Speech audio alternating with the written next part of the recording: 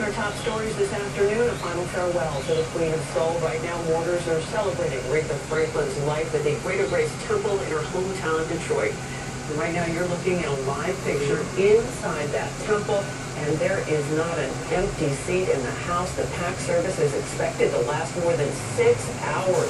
The star-studded celebration of her life includes celebrities, music greats, and of course, hundreds and hundreds of fans. And from an American icon to an American hero, Senator John McCain's body now lying in state in the Capitol Rotunda. Earlier today, a somber service was held to honor the former presidential candidate, Democrats and Republicans coming together. Pouring rain reflecting the mood in Washington as pallbearers carry the casket solemnly up the steps. And yes, it is the final farewell this summer. People are taken to the roads, the rails, and even the skies this holiday weekend. The Port Authority expects more than 4 million vehicles to cross its bridges and tunnels over Labor Day weekend. Look at that coloration on her. That's granite, carpet python. Oh, actually it's a him. Damn, he's beautiful. Uh-oh, sorry, didn't want to show you that. But yeah, he just went to the bathroom. He just shedded and went to the bathroom. Or went to the bathroom and then shedded. So he's looking for food. Mine are too small to feed him right now, so the one that I have, I'm to go buy him some tomorrow. A blast so alarming, the British shelter said it felt like her building was shaking. She ran outside to find smoke, and seconds later, 5-foot flames shooting from the ground at 60. There he is, 6 years old. I wanna get a female for him. Maybe breed him, but at least one. I'd like to have a pair, have them together. I think it's healthier. Oh, sorry. I want to show that.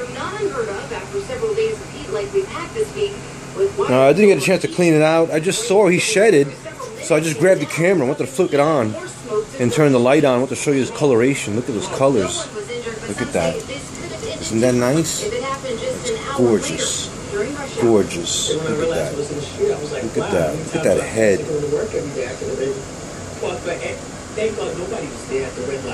Despite all the flames, no one in the area actually lost power. Badass snake. Crews are working now to repair those charred parts and wires. In Rico Park, Candace McCowan, Channel 7. Yeah, I wanted to show you guys because I'm while he's out there. Also, he goes back into his box over there. He stays there. So I know right now he's out looking for food. He'll have to wait a day. I'll get him tomorrow. Go get the mice tomorrow. Feed him like 2 or 3 live mice. Oh, maybe like 3 or 4. 3 or 4 full-grown live mice. I feed him live. He's used to live. I like it better. They just throw him in there and walk away. Won't throw all 4. I'll throw him one at a time.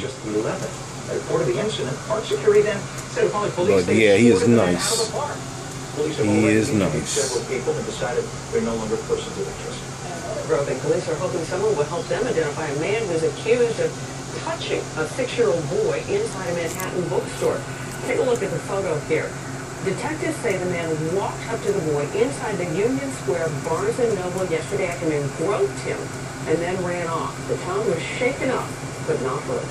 Alright guys, and that's my carpet python. Hope you enjoyed. Thanks for watching. He just shedded, so yeah. He just shedded. I won't do a feeding video because I like to put live on YouTube. I don't think it's cool. A lot of people get offended, so I'll just feed him tomorrow and show him after. Do a video after probably tomorrow or Sunday. I'll feed him tomorrow. Maybe I'll do a video tomorrow after or Sunday. All right, guys. If something else comes up, I'll do another video. Take care. Hope you enjoyed. Bye. Thanks for watching.